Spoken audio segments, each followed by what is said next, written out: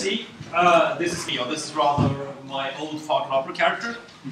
Now, you might ask, is that a character? I mean, hands up anyone who's seen the Muppet Show.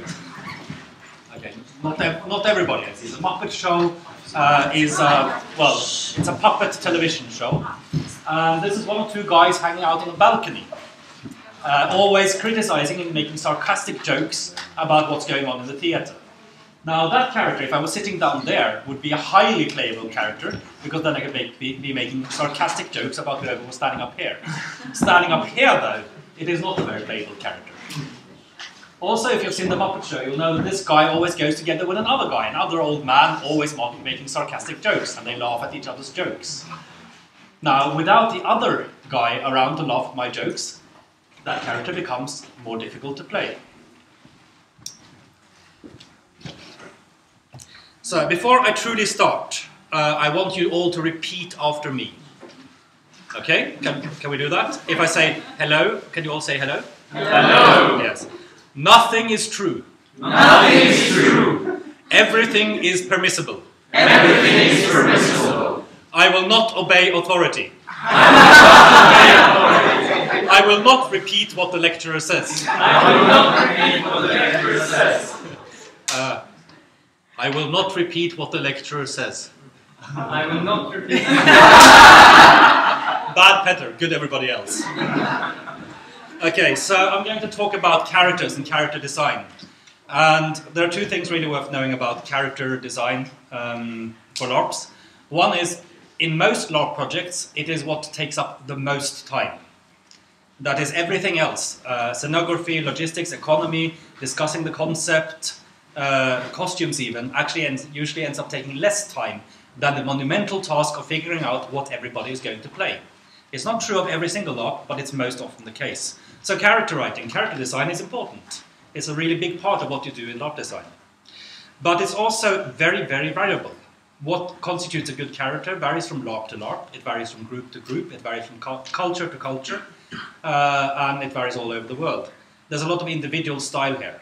I write different characters than the people I often work with. So it's one of the areas where we're really talking about LARP design as an art, and definitely not as an engineering. So there's almost nothing here that's entirely right, and there's almost nothing that's entirely wrong. Still, I will present to you some thumbnail rules, some guidelines, some generally true things, and the reason I made you all say nothing is true, everything is permissible, is to remember that there are none of these rules come without exceptions. A character. What is a character? Nothing deeply philosophical here. It's whoever you pretend to be when you're role-playing. And then we use the word in actually several different meanings. Because when doing LARP design, we also refer to character as the stuff, the way we tell the player who they're going to pretend to be. So this A4 paper with text, that's a character. But me running around pretending to be the person describing that text for a week is also a character. And I'll be using the word in both of these meanings, and it generally works out fine. Now, this guy here, this is a character. He's at a LARP I was part of the design team for, a Norwegian weird mafia musical thing. And his character is called the Belgian chimpanzee. The character is a chimpanzee from Belgium, who somehow has ended up in this Norwegian town and hangs out with the mafia. And in addition, he can never lose a drinking competition or any other kind of contest of fortitude. That's pretty much what the player knows about the Belgian chimpanzee when the game starts. So here's our first Belgian chimpanzee, and he took this the unbeatable chimpanzee, as well as the bit like the aggressive chimpanzee language, and made a lot out of that in his character. So he walked around, was rather intimidating, and kept on winning drinking competitions. Now here to the left we have another Belgian chimpanzee. A chimpanzee from Belgium. What on earth is that? There's a bit of mystery here. How come he always wins drinking competitions? Enter the dark sunglasses, the top hat, and in addition, for no apparent reason, he always walked around barefoot. The mysterious Belgian chimpanzee. It was the same game, but run again with different players. And here, sitting on the table, we have a third Belgian chimpanzee. At another run of the game, this time played by a girl. And while she did talk and interact with human beings, she would constantly be like, and that's why you can see she's not sitting, she's standing on the chair. Because what self-respecting chimpanzee would actually sit down? She also entered in some card games and kept on winning there, so by the end of this particular round of LARP, it was very clear that she had some kind of superhuman godly luck, which she then dealt with in a very chimpanzee-ish, animalish way. Now, which of these three versions of the Belgian chimpanzee are the Belgian chimpanzee we, the organizers, wanted? The truth is all of them. All of these players interpreted the character in such a way that it gave something interesting to the rest of the LARP. They played on the thing that that we had one character who couldn't lose a drinking competition, which gave a lot of play to the other players, and they made the LARP richer. For every single time we play a character, we are not playing the exact same characters the organizers have envisioned, we are playing a character interpretation. And that's okay, but it's also worth keeping in mind when designing characters that players will interpret them. There is always a risk they will interpret them wrongly, and we can reduce that risk. But they will never be exactly our piece of A4 paper or our verbal instructions. Must the character be playable? Oh, well, you would think this is a trick question, and the answer is yes, but the answer is actually it depends. Like yesterday we heard about Capo, and we heard about Prisoner for a Day. Now at Capo you definitely need a playable character, because you're going to run around for up to 48 hours pretending to be this character. And inside the play area there are no organizers. Everything is left up to the players and the society they are enacting, the people they are pretending to be. And if they can't play their characters, then Capo falls to pieces. There is no Capo. But Prisoner for a Day, which is of a very similar setup, has kind of organizer characters going in as prison guards and bureaucrats and so on, ordering people around. Now, I'm not saying that it's not good to have playable characters at a LARP like Prisoner for a Day, but it's not very important, because whether you can figure out how to play this character or not, they're still going to be bossing you around, and they're still going to ask you to stand for 1 hour over there and stare at the wall, and they're still going to order you to have your hair cut for flea removal. And it doesn't matter whether you're able to roleplay or not, you're still getting the experience. So, when you need playable characters is when you need player initiative. That players can go around a lot, initiating events, role-playing consistently, driving the game. And initiative, it could be a slider of its own, because some games are entirely reliant on, okay, we throw all the players in here and give them characters, and then we leave and lock the door and see what they make out of it. While others have greater degrees of control. And hence, the question of how important are the characters varies. Are all characters playable? We do interpret them, after all. No. I said nothing is true, everything is permissible, but I can give you some examples of characters that are not very playable. I'll start with one of my own. Not a character I wrote from somebody else, a character I wrote for myself to play at a Swedish game last autumn. The character I'd envisioned was some kind of financial psychopath. He was moving money around on the stock markets all the time, he was getting very, very rich, and he really had no respect for human dignity, life, whatever, so to his mind, everybody else was just a tool, just as the numbers on his screen. I wanted to play a kind of nasty person. But then on the bus road over to Stockholm, on the car trip over to Stockholm, I keep changing the character. I'm a bit tired, I know I can't really play very slick. And besides, this character has been through the financial crisis where he probably lost everything.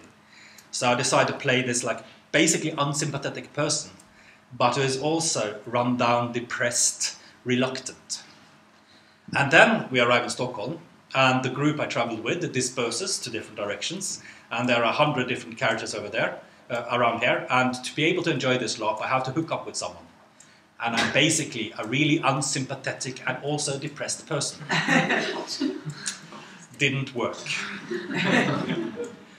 I spent a lot of time like walking around, like, looking at people and trying to make little conversations in the cafes and so on, trying to fish if there was anything there I could make money of.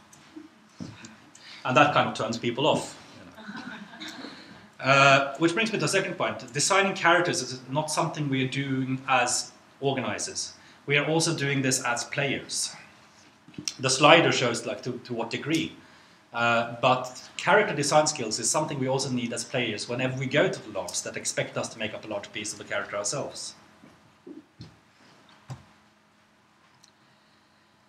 Unplayable characters are invisible to the other characters. I'll give you a very good example of a very popular unplayable character in Scandinavian fantasy LARPs. That character is Aragorn, son of Arathorn, a free ranger of the north, taken straight out of Lord of the Rings.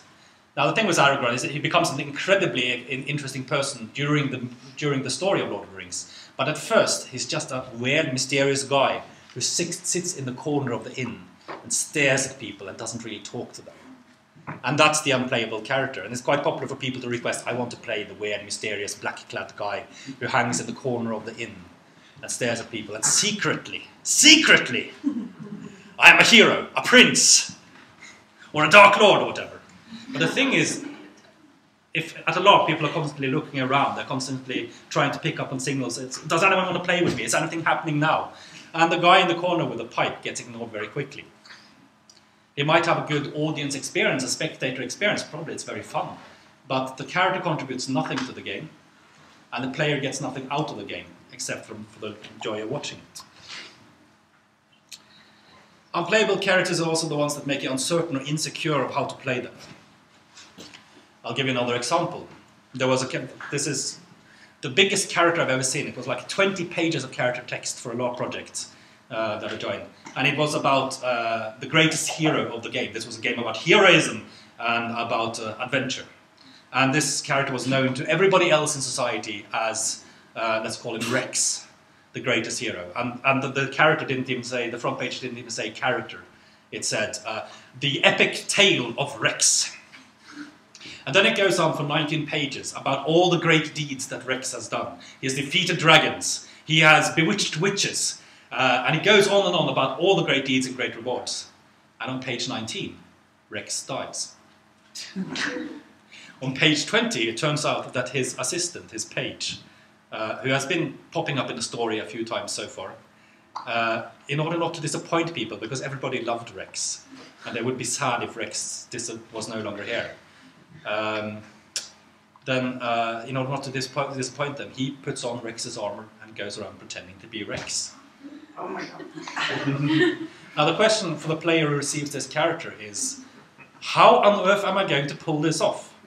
Because either it has to be revealed very early on that I am not Rex, like the moment I meet everybody else, or I have to go around being a role player, pretending to be a role player, pretending to be Rex. It could be cleared up. There could be 2 more pages explaining this is how we want you to play. This is why we want this character to be there. In this case, there was not. As a player, I would be fundamentally insecure about how to play this character. You can also play a character like you can be Sauron, the Lord of Evil, the Dark Lord of Mordor. And then you're getting this character and you're going to a model United Nations. What's the point? Or you could lack things to do at the LARP. You can go to the model United Nations and you can have a very plausible character as the Minister of Culture for one of the countries. But this model United Nations is about nuclear disarmament. What on earth do you need a Minister for Culture for? What is he doing in the LARP? To dance. It can be based on untrue or unrealistic assumptions of your playstyle. I once got a character that was described as a handsome, dashing old aristocrat who was always flirting and charming the ladies. The problem is I'm not very good at flirting and charming the ladies. I really had a hard time pulling this character off, and I would have been a lot happier if I got another character who was less popular with the ladies. Or it could be based on untrue, unrealistic assumptions of my co-player's playstyle. Let's say I managed to pull off this charming old dashing aristocrat, and none of the female players have any interest in playing on flirting or romance. My character falls through. It becomes unplayable. So what is a playable character? Well, obviously it's the opposite of all these. They're visible to the other characters and not hiding in the corner. It's clear, they're clear about how you play them. They have a hook into the group, the LARP, what's going on. They have things to do at the LARP. They fit my playstyle, and they fit the playstyle of my co-players, so they're able to respond on what I as a player have to give. Or to summarize in 3 words, we need a character that has clarity, so that I, the player, feel confident about how to play it. We need a character that has activities, something to do at the LARP. And we need a character that has connectivity, that has a place in the group and society of the LARP. Wait. We can't skip 2 really fast. I tried to write down everything. I can share my slides afterwards. Okay, continuing. First, let's talk about clarity, and this will be my longest section. Now, as a player going into a LARP, I am insecure. I am confused. Okay, is there anyone here who, when attending their first LARP, was not confused and a little bit afraid of will I play it wrong? Anyone here who didn't? I don't believe you. Or more like, usually when you're on a LARP, you can assume that players are a bit insecure about how are we going to roleplay. And role-playing happens as people overcome their insecurities, as they begin looking at how other people are role-playing and adopt the same behaviors themselves. So, an important task for the game designer is to write characters, communicate characters in such a way that you reduce insecurity and make it absolutely crystal clear for the player how they're going to play. However, there are a number of different ways of doing this, and I'll be showing you some examples now. Here's a character, Ronald McGregor. Ronald McGregor is a detective. In some games, this is all the character you need. First of all, detective. Anyone who's read a crime novel or seen a crime movie or a murder mystery or something has an idea of like who the detective, what kind of person a detective might be. It's easy to pick up and it's easy to play, especially if the rest of the group there are also characters that fit into this kind of universe. So it might not be necessary to write anything more than that. I mean, in Let Our Destinies Meet, the position or the one keyword is often all you have to build your character on. And it still kind of works, but it doesn't become the same LARP every time. It's a very unpredictable thing. So if you want more predictability, you need more than this. Now we can supply Ronald McGregor with a motivation. Why would he want to solve crimes? Okay, he's alcoholic. He really needs a job now because he's been drinking up all his money and he doesn't have enough for rent, so he'll be homeless. And he's also established a bit more what kind of person he is. Or we can begin describing him in other terms, rather than the straightforward fact. A man who always sits in a slouched posture, nervously fiddles with a cigarette he never lights, and often clenches a whiskey glass in his other hand. He keeps staring curiously at little details other people miss, asks inquisitive questions, as if he is always trying to put together pieces of a puzzle. Now, I might not need to actually write that Ronald McGregor is a detective, because if the player follows these instructions, and all these instructions are very easy to follow, they're very physical, he will be filling the role in the game that I need. Then I'll take you to another game, very briefly, Love in the Age of Debasement. It's a game that lasts like about an hour or two. It's about 6 couples meeting in a cafe in the midst of a relationship crisis. So during the game, they end up either breaking up or not breaking up. And the characters, I won't show you a character because they're too long, but they're written in a flow consciousness way. They show you how your character thinks. If we apply this way of writing to our detective here, it would look like this. Ashtray flavored whiskey rolling down my throat. Beat, dub, beat, yeah. Forget them unpaid bills. No use thinking of them. No use drinking, no use not drinking. Solve the crime. Win the dame. Dub, beat, dub. Staring at a thing that doesn't make sense. Asking them the questions they don't want asked. What do I care? What should I care? Just a PI, man. And the thing with this kind of text is, as you read it inside your mind, actually I did it wrong now by reading it out aloud. As you read it inside your mind, you get an idea of the character's inner monologue. This is something that you as a player can use during the game. Now, when we started discussing what is a playable character yesterday, people kept telling me about the things they do when they're not interacting with other people. Because there are times in LARP when you're not interacting with people. And one person said that, well, first of all, she has a song connected to the character that she hums. And secondly, she has a childhood memory, something that she can think of when not interacting with other people. And this kind of flow of thought way of writing a character also gives you something to think of. And in addition, it communicates information. Reading this, we already know quite a bit of what kind of person Ronald McGregor is, and what he cares about, and what his current troubles are. It's a bit fuzzy, but if the game doesn't require me to be very precise, if I'm not dependent on communicating here that Ronald McDonald owes money, then it's fine. Another way we could go about communicating things is by pictures. Ronald McGregor. Do we need more of a character than this? I see this, I know, okay, this is the archetype I'm going to play.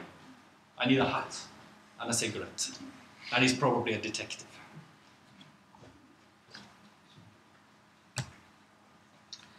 Or we can forget everything about Ronald McGregor. We can begin looking at who he interacts with. So he works at McGregor's detective agency. Okay, we don't need to write as a detective. He works in a detective agency, clear enough. And he has a secretary. Aha, here's another player who can meet me before the game and agree, okay, I'm the detective, you're the secretary, what's our relationship like? He's a member of Alcoholics Anonymous with 3 other characters. Okay, I can talk to them and we can figure out what's our group like. But inactive, uh-oh. He's married to Lisa Pretty McGregor. Okay, somebody has a nickname Pretty. That already tells us something about her. Divorced, no children. What happened there? This is something we can pick up on and develop. And pays rent to Anna Lafhaul. Okay, now I know who my opponent is.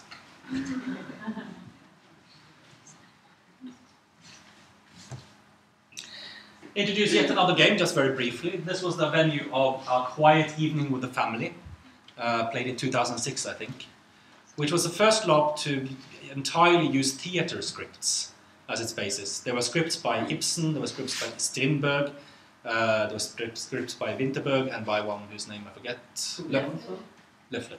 And Tove Jansson. Yeah. So there was both Ibsen's very pompous bourgeois characters, and there was the Boomin family. And for this game, for example, I got cast as a character of Dr. Rank in A Doll's House, played by Ibsen. And before the LARP begins, we sit down and we read through the Doll's House together. I read the lines of Dr. Rank, the other players read the lines of their characters, just as we would if we were going to begin working on a theatre performance. But we're not working on a theatre performance. The day after the LARP starts, no way can we memorize all these lines. You know? But we've talked through, okay, how can we make this happen during the game? The basic points of A Doll's House. And then we go about role-playing, improvising. And sometimes you remember a line from the script, and sometimes a co-player remembers a line as well, and it's fitting. It works in improvisation, it's magical. But this doesn't have to happen. I personally think this is maybe the very best way of writing characters. It's also very imprecise, because you communicate very clearly who a character is by dialogue. But it's very difficult to communicate through that dialogue what you need of the player to do in the game. Also, you need to be good at writing dialogue. And those of us who worked a bit of writing know that dialogue can be bloody tricky. But if you try to follow this way of writing, we could write Ronald McGregor's character like this. As a dialogue. Now we have Ronald and Lady Winterfield talking. Are you a detective? Who is asking? One of the wealthiest women in all of Britain. In that case, ma'am, yes, I am a detective. Are you any good? And you know, these are 6 lines, and with those 6 lines we've established quite a bit about both the character of Ronald and the character of Lady Winterfield. And this might be all we need in order to get the LARP to work. To distribute pieces of dialogue. Maybe stuff that happened before the LARP, maybe this was a month ago, and the LARP is about the final meeting between Ronald and Winterfield. Or it could be the dialogue that opens the game. but it very clearly, very quickly establishes character, and it has an additional advantage. I, as a player, now have a language to use when playing my character. I now know what kind of words Ronald McGregor uses. I know how he reacts, and all of this very quickly.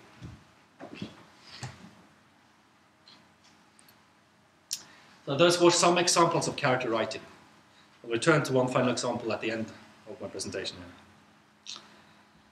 But in general, tips for achieving clarity. Both facts and emotions are good. The fact is that Ronald McGregor works at a detective agency and he solves crimes. But the fact is also that he feels a bit miserable, he drinks a lot. And some of this emotional content is important for my role-playing, but I'm not able to communicate it clearly as a fact. So a clear character is not necessarily one that's written as a bullet-pointed list, or one that I think of as merely the facts. Use a style that works the best for you and the LARP.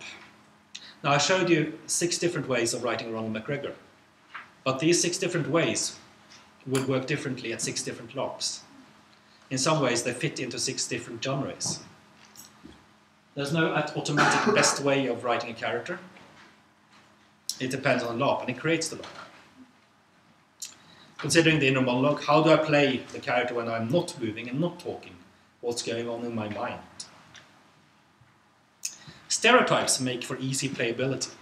And if I have a very short LARP, if I'm going to play for half an hour, maybe all I need is like, you're the burly detective. Okay, I'm a burly detective. That's enough. I'll play this for an hour. But then the LARP goes on for 5 days, and being the burly detective is no longer enough. Also, during that one hour, something might happen which isn't covered by the burly detective. What happens when the burly detective falls in love? That's not entirely clear from a stereotype. I need more depth.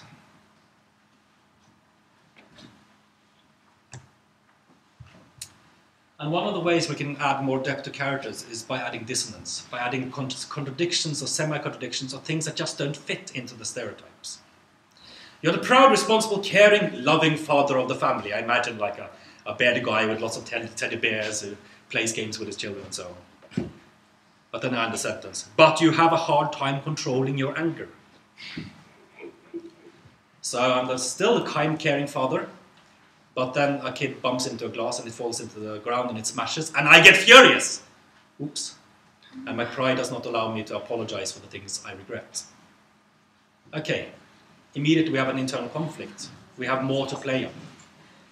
And we have a tension that can continue to develop during the game. Or I'm the happy troubadour, the musician, the singer, the joke teller. Hello, I'll make you all happy. I can do this for an hour, no problem. But if I'm going to do it for 4 hours a day, maybe I need something more. Something to do when I'm not able to be happy and joyful.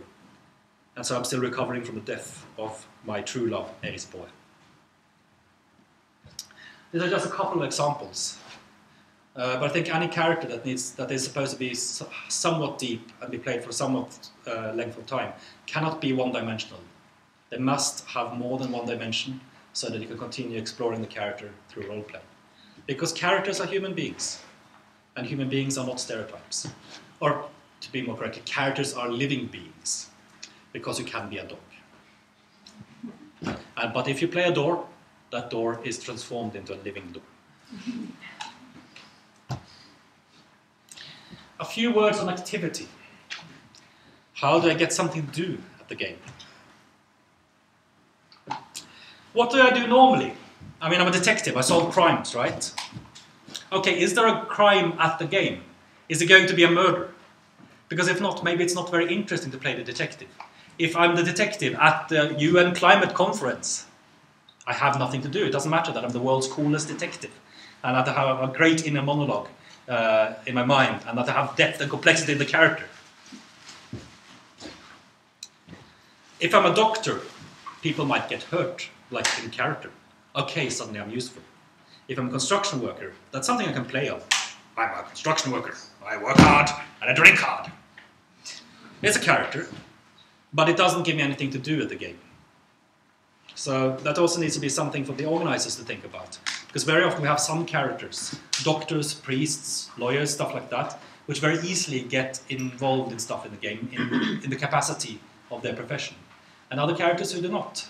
So if I write 10 characters, and there's a doctor and a nurse, and a specialist on Egyptian hieroglyphs, and then 7 people with interesting professions, but that do not apply to the game, then I've not written 10 equal characters. Then I've written 3 characters that so far have something to do, and 7 that do not. I need something more for the other 7. And on the other hand, if I've written a character like the doctor, who has like a lot of medicine, and there's a LARP where like lots of people are going to die and get sick and stuff like that, and people are shouting for the doctor all the time, and then playing the doctor might actually be a bit overwhelming because you have too much to do. You know, maybe you need 3 doctors, or maybe you need to say, you, the doctor, did not bring your medicine. You can do very little. What does the character do when things change? Because very often the LARP is about the transformation. You start somewhere which is more or less normal life, and something happens, and now we're not in normal life any longer. We were loving brothers and sisters, but now we're going to divide up the inheritance. We were neighbors, we didn't know each other that well, and suddenly the police have all put us in a cell. So knowing a lot about what kind of neighbor I am, it does help me to establish some relationships with the other characters, it does help me to get started. But it doesn't tell me how to play once we're in the police cell.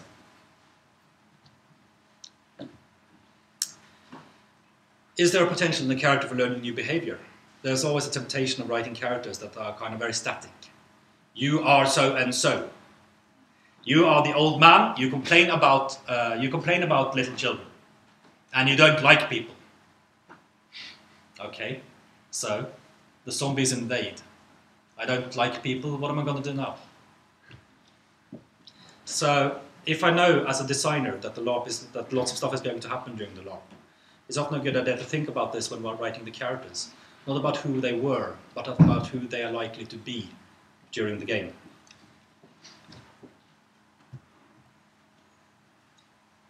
If the LARP is about talking, if it's the model United Nations, does the character talk? We'll be doing a lot of talking. What is my language? How do I argue? How do I respond to discussion? These might be things that are a good idea to help the player flesh out. In what tone? Easiest form of acting, so just to change your voice a little bit. Immediately you're in character. We can help the players do that. If the LARP is about fighting, I might not need to care about what kind of voice my character has, or how he argues, how he discusses. But then I really need to know, okay, the zombies invade. Is my character a pacifist who would never raise a weapon even against an evil undead zombie? How do I behave in the battle? This suddenly becomes relevant information. And again, it all depends on the LARP, which is the hard thing about saying anything that's kind of generally true about LARPs. It all depends a bit on the LARP. A bit then about connectivity. How do players connect to each other?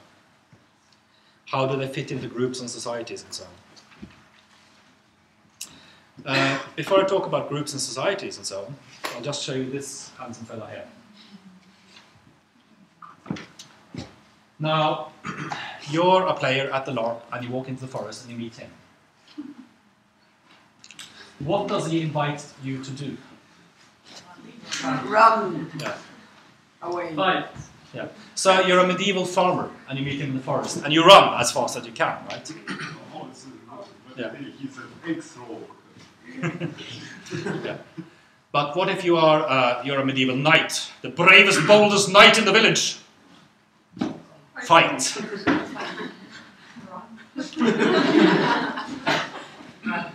You're a young orc maiden, looking for a decent enough orc to marry and then beat up.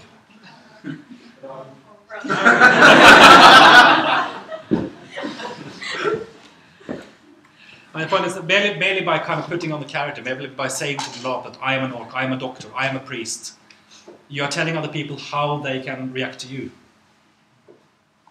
And you're also getting access to different ways of interacting with the other characters.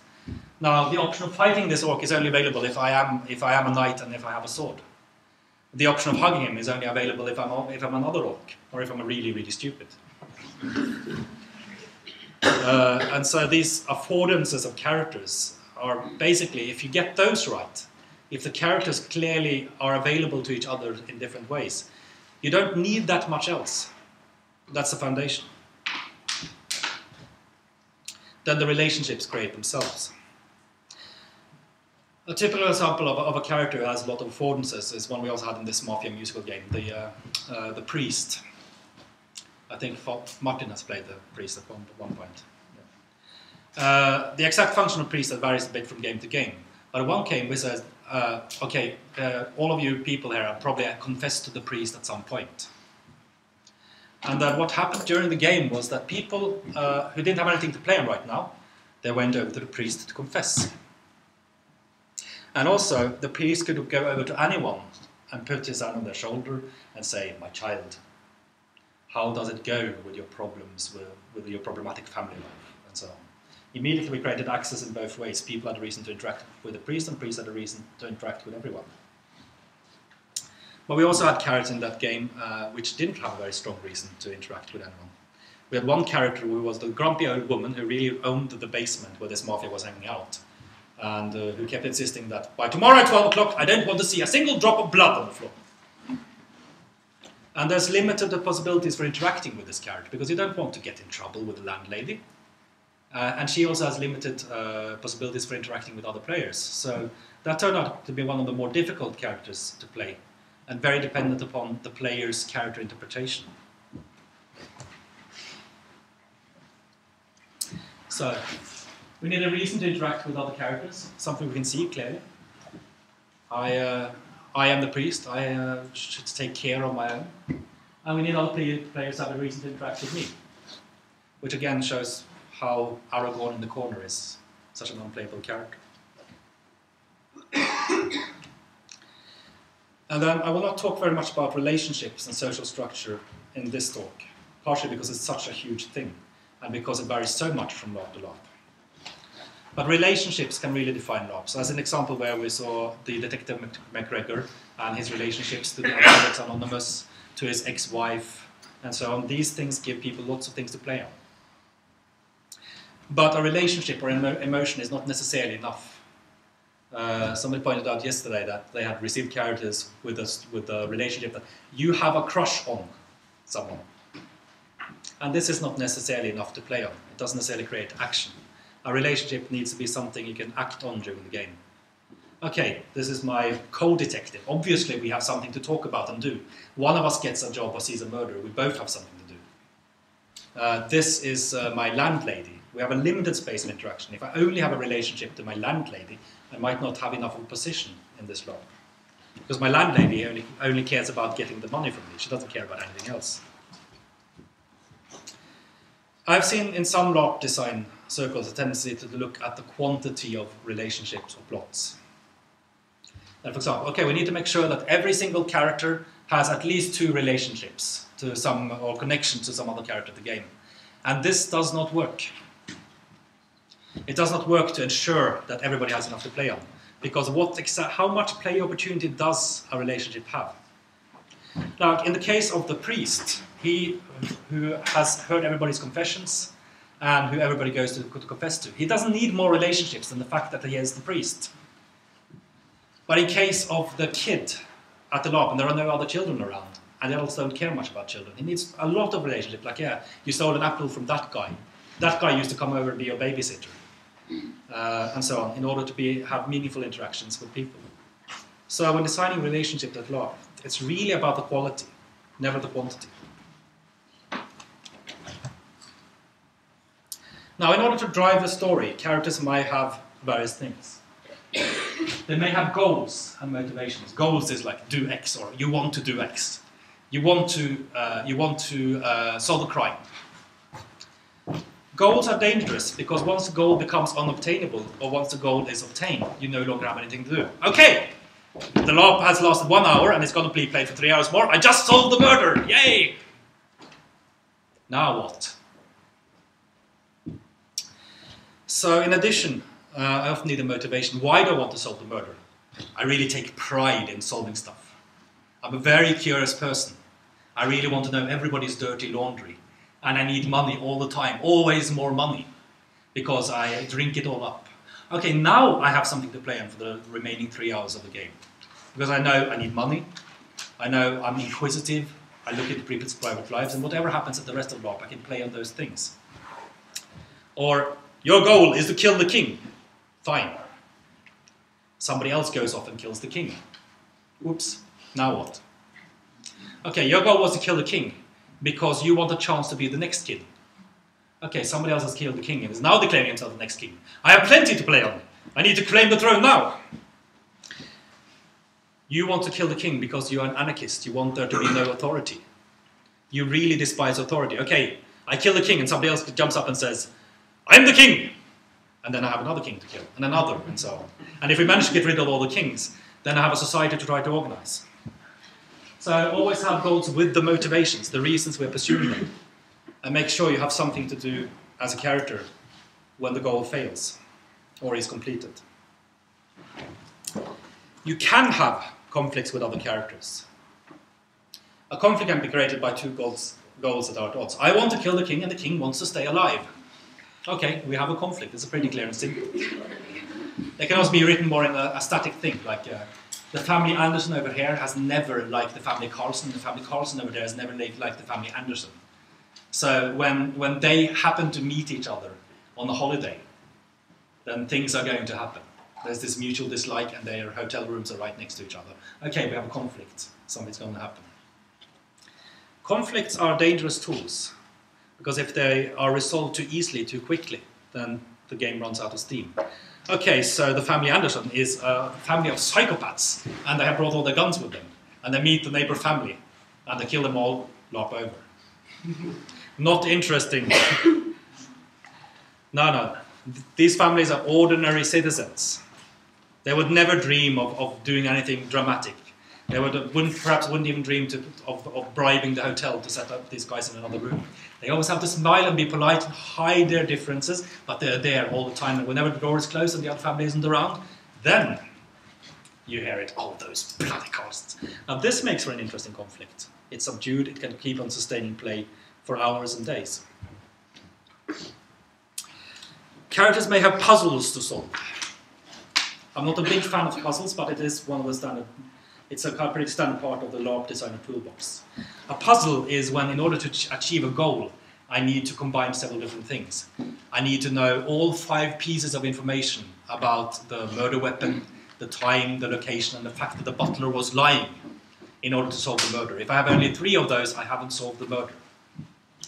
I need to have the 5 holy elf stones that will combine to save the world from the evil demon in the Great Ritual, before the Great Ritual on Saturday night. I have a puzzle, and it creates several different obstacles. But it can be a way to provide characters with something to do, although often a slightly problematic way. They also have fates, or predetermined events, like the boring family dinner. It always ends with the son leaving. Okay, the son always knows he's going to leave, and this frames the game. You can also have a fate that the dog in the middle of the game must begin barking, and you can have another character who says, another player whose character says, when the dog begins barking, you will stand up and hold your speech. And so these kind of predetermined events can be used to create drama. But these are also difficult tools to work with. Puzzles and fates are complicated tools to work with in a LARP design. And the bigger the LARP and the longer it lasts, the more complicated they become, because the more things can screw up. Secrets are tricky. I'm not saying secrets are wrong, even though I tend to be like on the full transparency side of part of the slider. Secret identity may never be revealed, leading to no role-playing. Aragorn in the corner. Or the super spy who pretends to be a farmer. Okay, I'm interacting with people. I'm a farmer. I have eggs to sell. I don't want to buy eggs. Okay, I have a role in the game. This might even work. But writing the 19 pages of backstory about how I'm the world's best spy doesn't help. There's no point. Secret communities, you might have them. You might have a faction inside a political system. At 1942, there was illegal poker game. Illegal, not because the authorities forbid it, but because in this particular Christian community, gambling was seen as very sinful. So the gamblers of the village sneaked into one of the basements at night. And these secret communities can add drama to the game, but they will need places to meet. Being in the illegal poker game when there is no chance to go to an illegal poker game doesn't help my role-playing. It's pointless. Now, I've heard one smart person say, a secret is something only one person knows. In other words, if you have a secret, don't share it. This is not true at LARPs. A secret is a cool surprise carried by a character. If it's never likely to spring into the game, it's not worth much. I'll show you one way of building social structures. This was developed at the 1942 game. It has been used for a number of similar LARPs. It does not fit at every LARP. It wouldn't make sense at the Family Anderson. It wouldn't make sense at When Our Destinies Meet. At a lot of LARPs where this wouldn't make sense, but when you're trying to depict a large society, you want to make sure everybody is engaged for the duration of a long LARP. This is a good way to do it. You begin with a character and you ask 3 questions of this character. What does he work with? He's a fisherman. Is he a soldier? Is he a policeman? And then immediately you have a group. And for this to matter, the work actually needs to be done in game. There's no point establishing work buddies if they are not working in game. You ask a second question: who are his friends? What are their affiliations? Is he in the illegal poker game, or is he in the anti-alcohol league? Okay, then we have a group there, combined with the other characters. And this is something that takes place outside of work on the character's free time. But again, these groups need to be relevant, they need to exist, they need to have places to meet and activities to do. And you ask, who is the character's family? Is she a mother? Is she a granddaughter? Who are the rest of the family? And again, if they live together, they will interact together. If they make food together, this in itself will help create the family. And by defining these 3 spheres for a given character, we have provided them with an identity, a place in society, and stuff to do for 5 days of LARPing.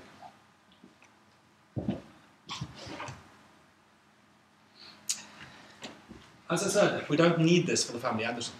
We don't need this for small, short LARPs. At short LARPs, we need focus. You only have one shot. If a character in the Family Anderson is unplayable,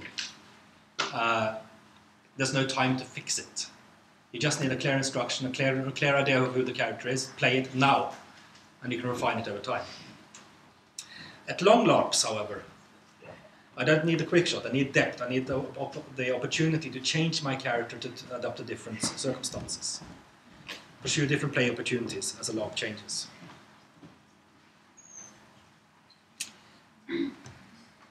Now, I have 10 minutes left, and I'm very close to finishing.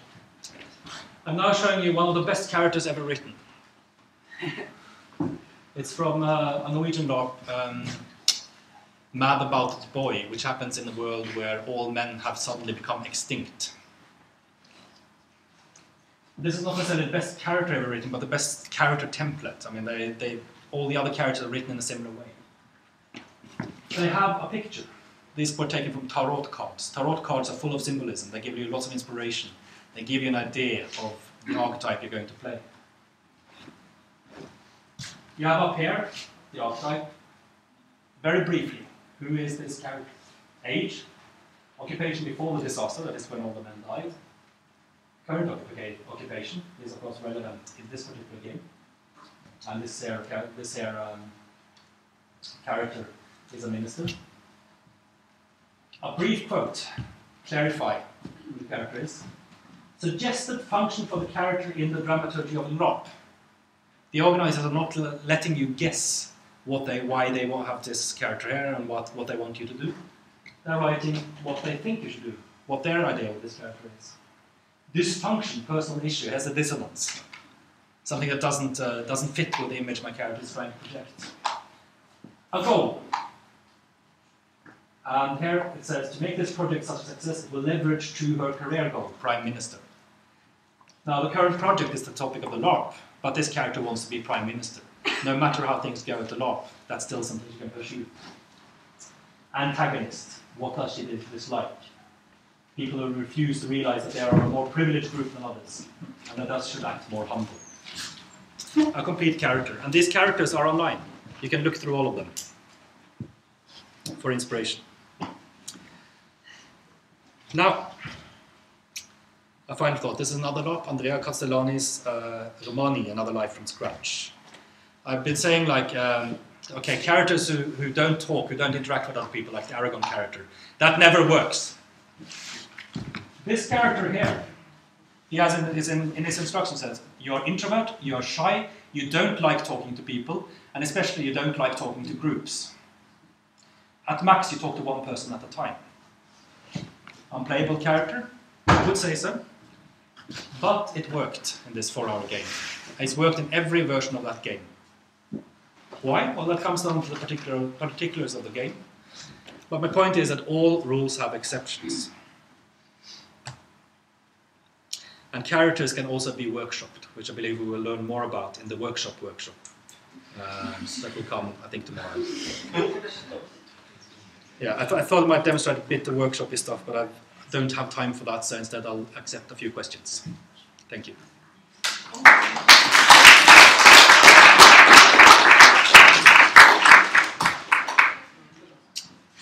Questions?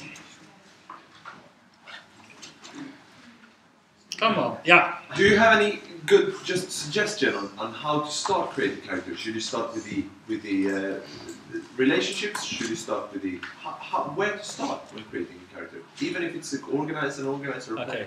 My stupid answer is it depends on the LARP. I'll give you some examples. Very often, in many teams I worked with, we begin with just kind of sketching one-liners, and very often they again come from like an overarching structure. We begin with, okay, we're going to have like a mafia group here, and we're going to have like we're going to have some smugglers here and so on. And we begin with the idea that, okay, with this LARP has 30 mafia and 10 smugglers. It's really a mafia LARP, but if it's 20 of each, then there's kind of a competition going on between the mafia and the smugglers. Is that what we want? Right? We begin with that overarching thing. We write one-liners. But then, I mean, the first idea is almost never the best. We keep on writing characters, and suddenly there's like some new ideas that introduce each other themselves just by writing these one-liners. And then suddenly we have like a fourth group and a fifth group, and things are changing. And then, I'll touch on this in my talk tomorrow on creative process, but the key thing in any creative work is hunkering. Hunkering is when, okay, I've been writing, or I've been making a sculpture, or I've been building stuff. And then I stop doing that. I take a few steps back, and I go like, that's hunkering. Trying to lean back, get yourself out of the process for a while, and look at it as a whole. Okay, so we've come up with 20 character concepts, and then we take a break, go out, smoke a cigarette, drink some beer, whatever, and then we come back in again and look at the characters and ask, what kind of LARP do we see here? Any more questions? Yes. Anything you can say about the specific, were there specific elements to the game you mentioned last year that made that playable character playable or made it work? The one I played at, or no, the picture with the the introvert, which is Aragon character. Yeah, it goes very much down to detail. One thing was that this game was kitchen sink realism. It is like very social realism. There's like the absolutely no whiff of magic or the unusual. It's a family, it's a dinner amongst family and friends who are Romanian immigrants in Italy. So there's like a social critique dimension in it as well. And you're not supposed to play this dinner as the one where everything goes gaga. It's low key. So it's perhaps easier to play an introvert character in this setting as one of 8 people around the table. Because then everybody else going blah blah blah blah, and then actually the absent, the one sitting in the chair and not talking, becomes a member of the group still. It's noticeable. And when he does talk, he turns around and looks at one person, talks to that person, and ignores all the rest. This too is noticeable. Additionally, this LARP used actually the theatre, a bit of the theatre way of writing characters. I mean, we had a written character, but we also, as part of the preparations for the game, played certain scenes that were pre-written by the author, Andrea Castellani. So with this character, the introvert character, there were like 3 scenes played between him and various friends that were all similar instructions, that you go on talking, and he sits there listening, and he says one word. So they spend a lot of time establishing this character in people's life as like an old friend and as a normal thing. Yeah. So it's like the dark magician in the corner but with friends. Mm. That's what I'm hearing, that you're saying that he was connected Yeah.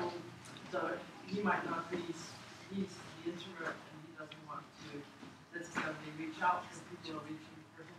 Yeah. Or people were also in a way used to not reaching so much for him, but he was still connected. He had a seat at the table. But I think if you took this family and threw it into a bigger LARP, where with more confusion, it would very quickly disappear. They would forget about him. Let's see. I think another quick one. And yeah, you need to in some way give the other players the initiative of including this person in some way. Doesn't mean that you have to talk to him all the time.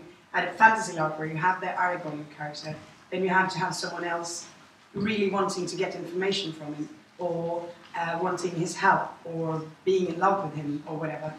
You can do different things with the other characters that will include this person in some way. But you have to do that if you want them in. That's good. Yeah, so sort of to summarize that, you could say that like using transparency, using connectivity, you can still make a separated introvert Aragorn character playable. Yeah. In a sense, but again, It depends on the LARP. Yeah. Yeah. So I think the thing with the kind of unplayable characters is that it's they are not necessarily things you must always avoid, but they are things you must always treat carefully. So if you come up with okay, let's have a character who's an introvert and doesn't have a reason to interact with other people, then know that this is problematic and see what can be done to make it work anyway. Yeah. I believe I'm out of time. So, okay, I'll accept two last questions. I have 2 minutes, I see. So, two last questions and then it's over. Magna first, and then. You said when making depth, you can do it by creating like a contradiction in the character. Another way to do it is to create an issue, an inner struggle for the character. So it will be interesting to play the character to see if he will overcome his fear of rejection or stuff like that as well. Yeah, I agree. But it also depends a lot on you, the player, being able to carry out that inner monologue. Yeah.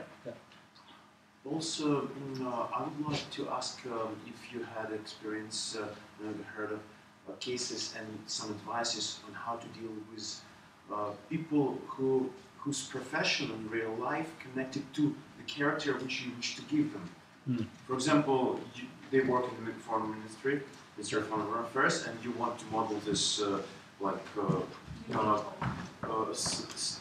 some kind of ministry, and you know that they will be falling out because you won't be able to model all the aspects of bureaucracy or something. Yeah. It's a challenge for both you, the designer, and for the player. Because if the player is willing to accept that, okay, this LARP is a model United Nations, it's not the real United Nations. So even if you're a United Nations diplomat, things will not work the way you expect them to. If the player is willing to accept that, then his knowledge of the real United Nations can be a big benefit to the game. But if the character refuses to accept that, and you cast him as then you need to maybe cast him as a head of the United Nations, Secretary General, something like that. Some character who is in a position of authority to tell other characters about how this stuff is supposed to work. Same thing if you have like a real doctor and a hospital LARP, then you put the real doctor as kind of the teacher of the regular doctors. So he has an in-game license to correct people. But the best is, I mean, we can never read up on all the information needed to play plausibly in a LARP. It's not possible to educate people as doctors to play doctors, and it's pointless. So anyone entering a LARP must accept kind of some reduction of accuracy. Yeah, I'm sorry, okay. Very last, time's up. That's just a comment. That one is that you also risk having like a B movie with an A-list actor effect. That if you have like Jeremy Irons casting Dungeons and Dragons movie, and all the rest of us are crappy people that don't know how to be doctors, and then you have one person really doing it well, that will make the rest of the people playing with that person seem bad. Even though we're doing our best, I don't know how to say stat ASAP at the right times, and that could break the illusion. And sometimes it's more, even if everybody's playing stuff they don't know about. So detective stories close Okay. to investigators. Okay, good point, but my time is up. Thank you very much for listening.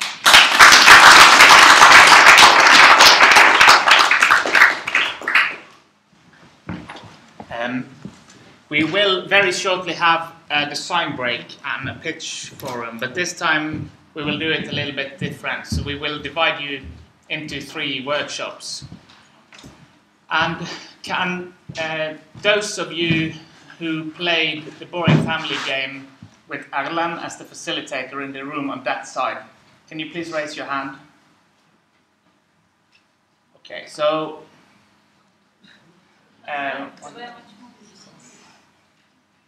only 9 people. Group 3, if they're on the right. I am Alan. Can you come up, Alan? Yeah. Those who were playing Boring Family Dinner with him in that room. Okay, excellent. So please keep it up. We are just making a group division now. So.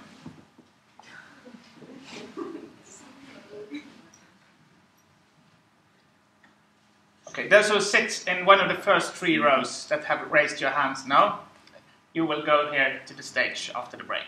Those who raised your hands that are on the back part of the room, you are going to the room over there.